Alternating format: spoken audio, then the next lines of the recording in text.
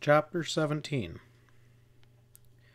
In the cool, starry evenings, the campers sat around a blazing fire and told and listened to stories thrillingly fit to the dark crags and the wild solitude. Monty Price had come to shine brilliantly as a storyteller.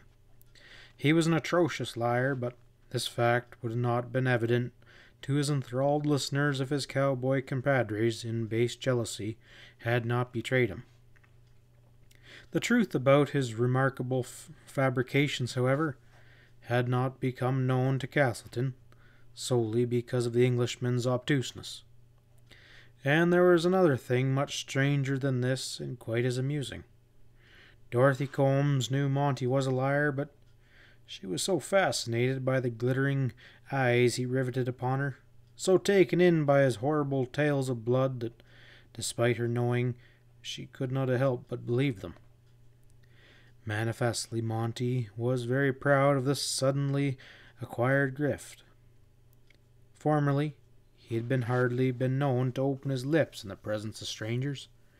Monty had developed more than one singular and hitherto unknown trait since his supremacy at golf had revealed his possibilities. He was as sober and vain and pompous about his captivity for lion as about anything else. Some of the cowboys were jealous of him because he held the attention and apparently the admirations of the ladies. Nels was jealous, not because Monty made himself out to be a wonderful gunman, but because Monty could tell a story. Nels really had been the hero of 100 fights. He had never been known to talk about them, but Dorothy's eyes and Helen's smile had somehow upset his modesty. Whenever Monty would begin to talk, Nels would growl and knock his pipe on a log and make it appear he could not stay and listen, though he never really left the charming circle of the campfire. Wild horses couldn't have dragged him away. One evening, at twilight, as Madeline was leaving her tent, she encountered Monty. Evidently, he'd waylaid her. With the most mysterious of signs and whispers, he led her a little aside. "Miss Hammond, I'm making bold of asking you a favor," he said. Madeline smiled her willingness. "Tonight, when they're all shot off their chins and it's quiet like, I want you to ask me just this way. Monty, seeing as you've had more adventures than all the other cowpunchers here together, tell us about the most terrible time you ever had. Would you ask me, Miss Hammond, just kind of sincere like?" "Certainly I will, Monty," she replied. His dark, seared face had no more warmth than a piece of cold volcanic rock which it resembled. Madeline appreciated how monstrous Dorothy found this burned and distorted vintage. How disformed this little man looked to a woman of refined sensibilities. It was difficult for Madeline to look into his face, but she saw behind the blackened mask. And now she saw in Monty's deep eyes a spirit of pure fun. So, true to her word, Madeline remembered at an opportunity moment, when conversation had hushed and only the long, dismal wail of coyotes broke the silence, to turn towards the little cowboy. "Monty," she said, and paused for effect. "Monty, seeing that you've had more adventures than all the other cowboys together, tell us about the most terrible thing you ever did see." Monty appeared startled at the question that fastened all the eyes upon him, and he waved a desperation hand. Miss Hammond, thank ye all the modest like for the compliment that I'll have to refuse," replied Monty, laboring in distress. It's too harrowing for tender-hearted girls to listen to." "Go on," everyone cried out except the cowboys. Nels began to nod his head as if he, as well as Monty, understood human nature. Dorothy hugged her nearer with a kind of a shudder. Monty had fastened the hypnotic eyes upon her. Castleton ceased smoking and adjusted his eyeglass and prepared to listen in great earnest. Monty changed his seat to one where the light from the fire fell upon his face, and he appeared plunging into melancholy and profound thought. "Well, now I tax myself, I can't just decide which is the right time I ever had," he said reflectively. Here Nels blew forth an immense cloud of smoke as if he desired to hide himself from sight. Monty pondered, and then when the smoke rolled away he turned to Nels. "See here, old partner, you and me seen something of each other on the Panhandle maybe 30 year ago?" "Which we didn't," interrupted Nels bluntly. "Sure, you can't make me out an old man." "Well, maybe it wasn't darn so long. Anyways, Nels, you recollect them 3 horse thieves I hung all at one cotton tree, and likewise that beautiful blonde girl I rescued from a band of cutthroats who murdered her pa, old Bill Warren, the buffalo hunter? Now, which of them 2 scraps was the terriblest in your idea?" "Monty, my memory's sure bad," replied Nels. "Tell us about the beautiful blonde," cried at least 3 of the ladies. Dorothy, who had suffered from nightmares because of the former story of hanging men on trees, had voicelessly appealed to Monty to spare her more of that. "All right, we'll have the blonde girl," said Monty, settling back. "Though I ain't think this story is most terriblest of the 2. It'll sure rake over tender affections long slumbered in my breast, though." As he paused, there was a short, rapping sound. This appeared to be Nels knocking the ashes out of his pipe on a stump, a true indication of the passing of contentment from the jealous cowboy. "It was down there on the Panhandle, way over in the west end of that there Comanche hunting ground, and all the redskins and outlaws in that country was hiding in the river bottoms, and chasing some of the last buffalo herds that had wintered in there.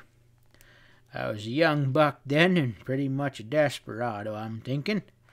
So, all the 17 notches on my gun, and each one of them notches, they meant a man killed face to face. There was one, only that I was ashamed of. That was for an express messenger who I hit on the head most unprofessional-like, and just when he wouldn't hand over a little package. I heard the kind of reputation that made all the fellers in saloons smile and buy drinks.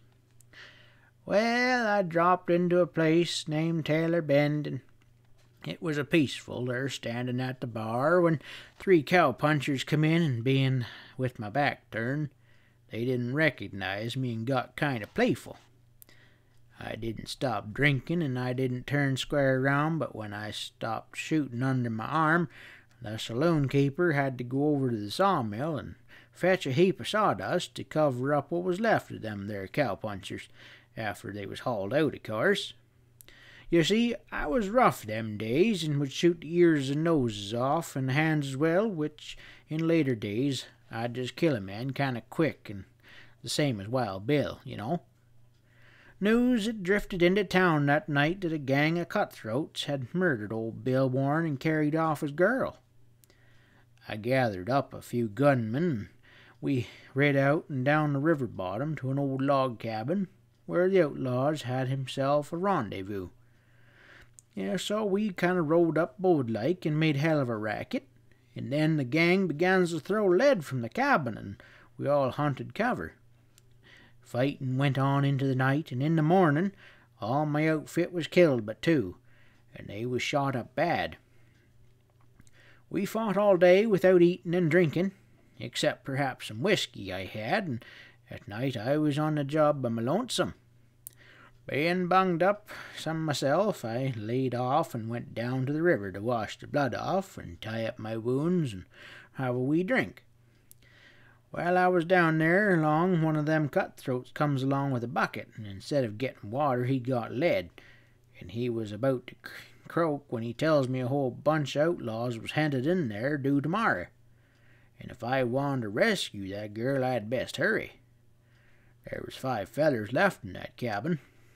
So I went back to the thicket to where I'd left my horse and loaded up 2 more guns in another belt and busted out a fresh box of shells. If I recall proper, I got some cigarettes too. So I moseyed down to the cabin. Oh, it was a beautiful moonshiny night, and I wondered if old Bill's girl was as pretty as I'd heard. The grass had growed long around the cabin, and I crawled up to the door without starting anything, and then I figured. There was only one door in that cabin, and it was black as dark inside. I just grabbed a hold of the door and slipped in quick. It worked all right. They heard me, but hadn't been quick enough to catch me in the light of the door. Of course, there was some shots, and I ducked too quick and then changed my position. Ladies and gentlemen, that there was some duel by night, and I wasn't often in the place where they shot. I was most a wonderful patient and just waited until one of them darn ruffians was getting so nervous that he'd have to hunt me up. When morning come, they was all piled up on the floor, all shot to pieces, and I found the girl. Pretty. Whew! Say, was she beautiful. We went down to the river, where she began to bathe my wounds. I'd clicked in a dozen or so, and the sight of the tears in her lovely eyes and me blood staining her little hands just naturally weakened a trembling spell in my heart. I seen she took the same way, and that settled it. We was coming up from the river, and I had just straddled my horse with the girls behind me when we run right into that cutthroat gang that was due after them. About some handcuffing, and I couldn't drop no more than 1 gun round on 'em, and then I had to slope. The whole gang follered me, and miles out there chasing me over a ridge right into a herd of buffalo.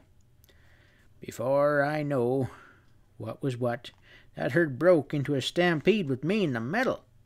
Pretty soon the buffalo closed in tight, and I knowed I was in some peril then. But the girl, she trusted me something pitiful. Seen again that she had fell in love with me. I could tell from the way she hugged on and yelled. Before long, I was some put to keep my horse on his feet. Far as I could see was dusty black bobby scraggin' humps, and a huge cloud of dust went along over our heads.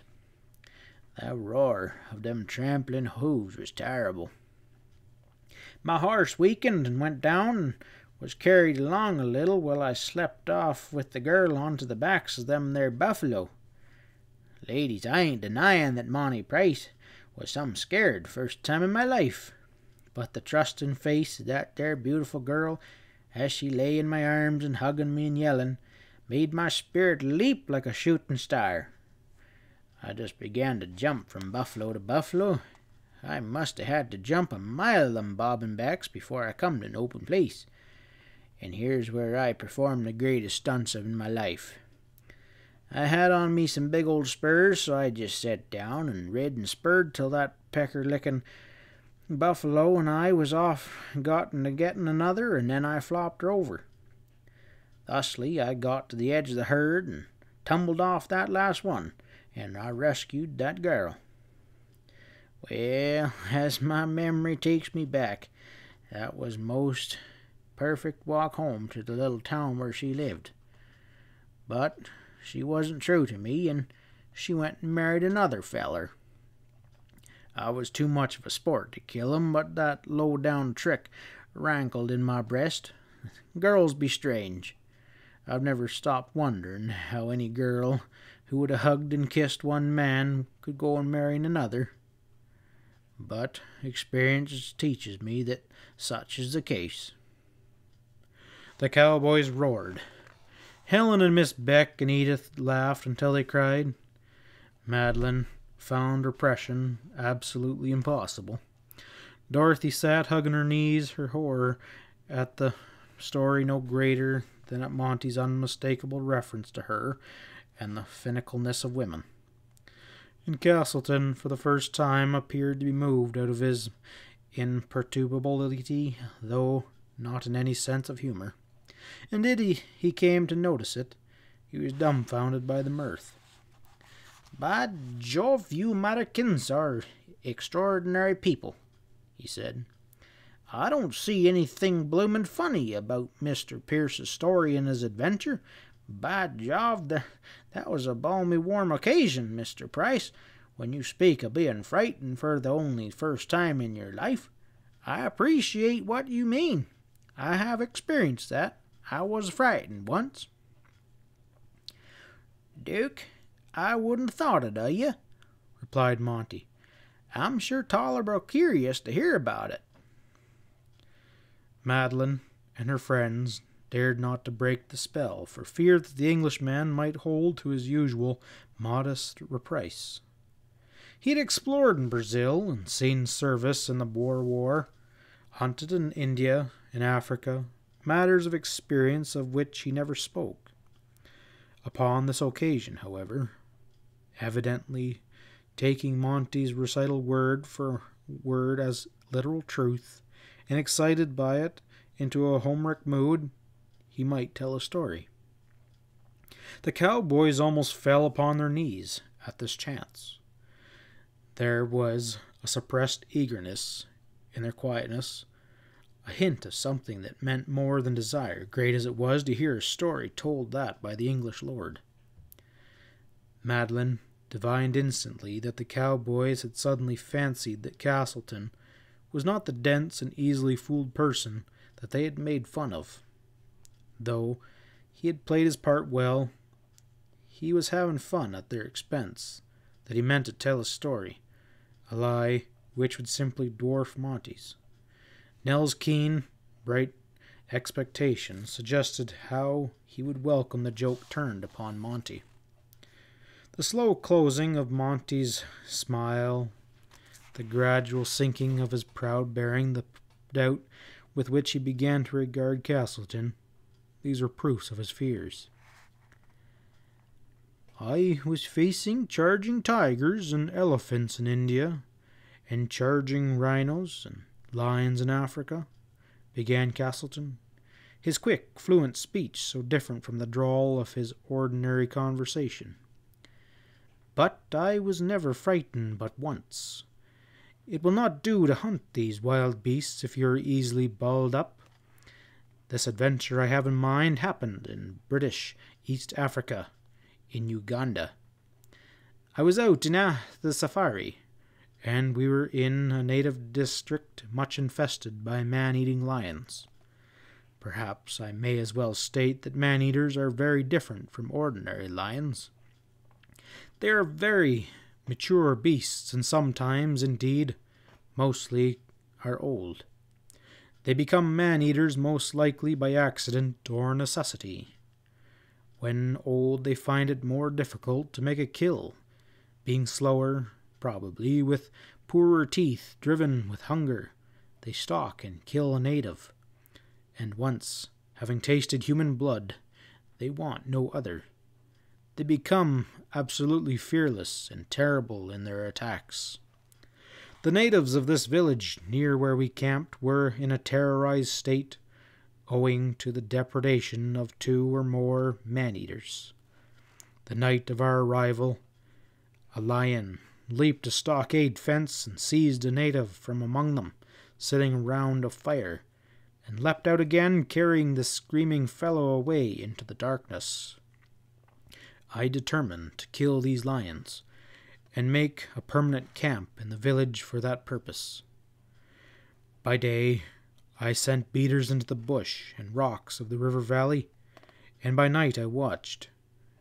Every night the lions visited us, but I did not see one. I discovered that when they roared around the camp, they were not liable to attack, as when they were silent. It was indeed remarkable how silent they would stalk a man. They could creep through a thicket so dense you could not believe a rabbit could get through, and do it without the slightest sound. Then, when ready to charge, they did so with a terrible onslaught and roar. They leaped right into the ring of the fires, and tore down huts, even dragged natives from the low trees. There was no way to tell at which point they would make an attack. After 10 days or more of this, I was worn out by loss of sleep, and one night, when tired out with watching, I fell asleep. My gun-bearer was alone in the tent with me. A terrific roar awoke me, and then an unearthly scream pierced right into my ears. I always slept with a rifle in my hands, and grasping it, I tried to rise. But I could not, for the reason that a lion was standing over me. Then I lay still. The screams of my gun-bearer told me that the lion had him. I was fond of this fellow, and wished to save him. I thought it best, however, not to move while the lion stood over me. Suddenly he stepped, and I felt poor Luca's feet dragging across me. He screamed, "Save me, master!" And instantly I grasped at him and caught his foot. The lion walked out of the tent, dragging me as I held Lukey's foot. The night was bright with moonlight. I could see the lion distinctly.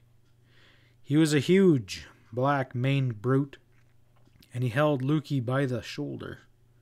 The poor lad screamed frightfully, and the man-eater must have dragged me 40 yards before he came aware of the double encumbrance of his progress. Then he halted, and he turned. By Jove, he made a devilish fierce object with his shaggy, massive head, his green fire eyes, and his huge jaws locking upon Lukey. I let go of Lukey's foot and bethought myself of a gun. But as I lay there on my side before attempting to rise, I made a horrible discovery. I did not have my rifle. I had Lukey's iron spear, which he had always had with him. My rifle had slipped out of the hollow of my arm, and when the lion awoke me in my confusion, I picked up the spear instead. The bloody brute dropped Lukey and uttered a roar that shook the ground. It was then I felt frightened. For an instant, I was paralyzed. The lion meant to charge, and for an instant, I was still paralyzed. And in one spring, he would reach me. Under circumstances like those, a man can think many things in a little time. I knew if I tried to run, it'd be fatal.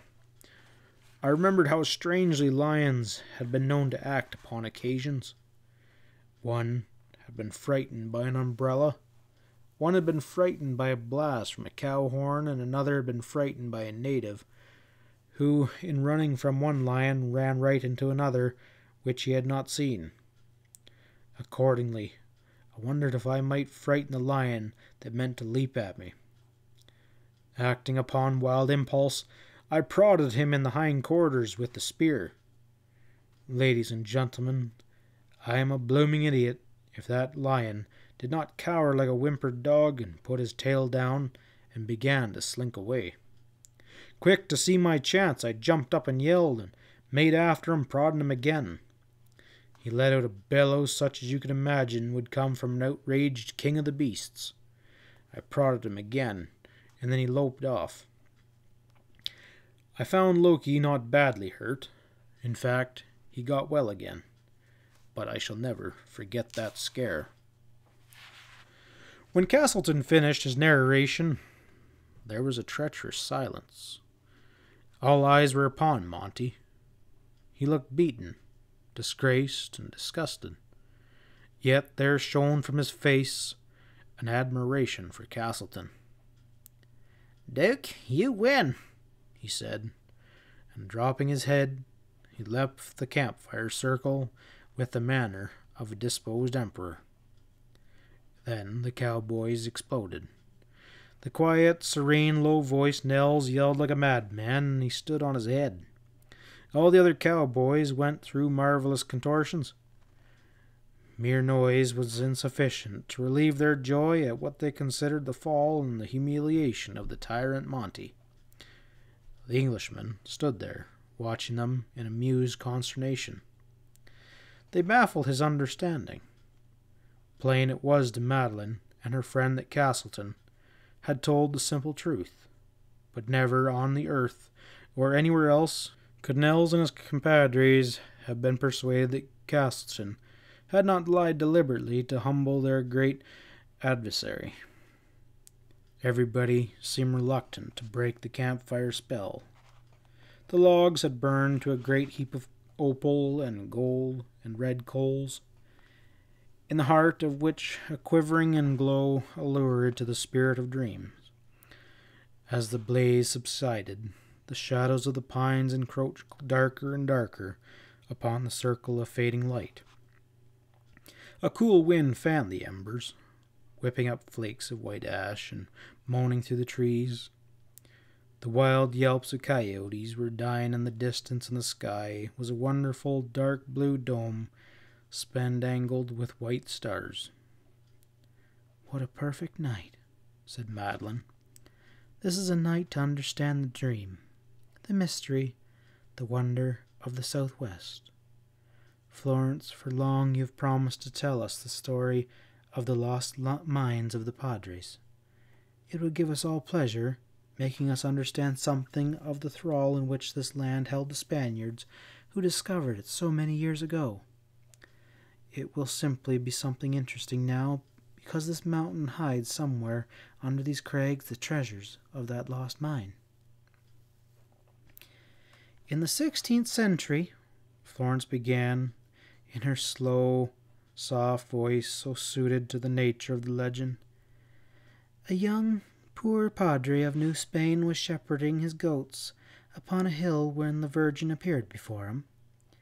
He prostrated himself at her feet, and when he looked up she was gone, but upon the plant near where she had stood was gold and ashes of a strange, wonderful substance. He took the incident as a good omen, and went down again to the hilltop. Under the flowers had sprung up slender stalks of white, bearing that were gold flowers, and as these flowers waved in the wind, a fine golden dust, as fine as powdered ashes, blew away towards the north. Padre Juan was mystified, but believed that great fortune attended upon him and his poor people. So he went again and again to the hilltop in hope that the Virgin would appear upon him. One morning, as the sun rose gloriously, he looked across the windy hill towards the waving grass and golden flowers, and he saw the Virgin beckoning to him. Again he fell to his knees, but she lifted him up and gave him of the golden flowers, and bade him leave his home and people and follow where those golden ashes led. And there he would find gold, pure gold, wonderful fortune to bring back to his poor people to build a church for them and a city. Padre Juan took the flowers, left his home, promising to return, and they traveled northward over the hot and dusty desert, through the mountain passes to a new country where fierce, warlike Indians menaced his life. He was gentle and good, and of persuasive speech. Moreover, he was young and handsome of person. The Indians were Apache, and among them he became a missionary, while always he was searching for the flowers of gold. He heard of gold laying in the pebbles upon mountain slopes, but he never found any. A few of the Apaches he coveted, and most of them, however, were prone to be hostile to him and his religion. But Padre Juan prayed and worked on. There came a time when the old Apache chief, imagining the Padre had designs upon his influence with the tribe, sought to put him to death by fire. The chief's daughter, a beautiful, dark-eyed maiden, secretly loved Juan and believed in his mission, and she interceded for his life and saved him. Juan fell in love with her. One day she came to him wearing golden flowers in her dark hair, and as the wind blew the flowers, a golden dust blew upon it. Madeline asked her where to find such flowers, and she told him that upon a certain day she would take him to the mountains to look for them. Upon the day she led up to the mountain top, from which they could see beautiful valleys and great trees and cool water. There, At the top of the wonderful slope that looked down upon the world, she showed Juan the flowers. And Juan found gold in such abundance that he thought he would lose his mind. Dust of gold, grains of gold, pebbles of gold, rocks of gold. He was rich beyond all dreams. He remembered the Virgin and her words. He must return to his people and build their church in the great city that would bear his name. But Juan tarried. Always he was going to Mineta. He loved the dark-eyed Apache girl so well that he could not leave her. He hated himself for his infidelity to his Virgin, to his people. He was weak and false, a sinner, but he could not go, and he gave himself to the love of the Indian maiden. The old Apache chief discovered the secret love of his daughter in the padre, and fierce in his anger, he took her up into the mountains and burned her alive and cast her ashes upon the wind. He did not kill Padre Juan. He was too wise and perhaps too cruel, for he saw the strength of Juan's love. Besides, many of his tribe had learned much from the Spaniard. Padre Juan fell in despair. He no longer had a desire to live. He faded and wasted away, but before he died, he went to the old Indians who had burned the maiden, and he begged them, when he was dead, to burn his body and cast his ashes to the wind upon that magnificent slope, where they would blow away to mingle forever with those of his Indian sweetheart.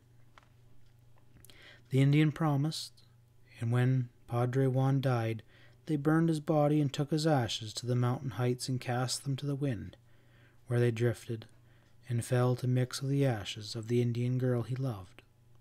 Years passed. More padres traveled across the desert to the home of the Apaches, and they heard the story of Juan. Among their number was a padre who in his youth had been one of Juan's people. He set forth to find Juan's grave, where he believed he would also find the gold, and he came back with pebbles of gold and flowers that shed a golden dust, and he told a wonderful story. He had climbed and climbed into the mountains, and he had come to a wonderful slope up under the crags. That slope was yellow with golden flowers. When he touched the golden ashes, they drifted from them and blew down among the rocks, and there the padre found dust of gold, grains of gold, pebbles of gold, rocks of gold. Then all the padres went into the mountains, but the discoverer of the mine lost his way. They searched and they searched until they were old and gray, but never found the wonderful slope and flowers that marked the grave and the mine of Padre Juan. In the succeeding years, the story was handed down from father to son, but many who hunted for the lost mine for the padres that had never seen a Mexican or an Apache. For the Apache, the mountain slopes were haunted by the spirit of the Indian maiden, who had been false to her tribe and forever accursed. For the Mexican, the mountain slopes were haunted by the spirit of the false padre, who rolled stones upon the heads of those adventurers who sought his grave and his cursed gold. End of chapter 17.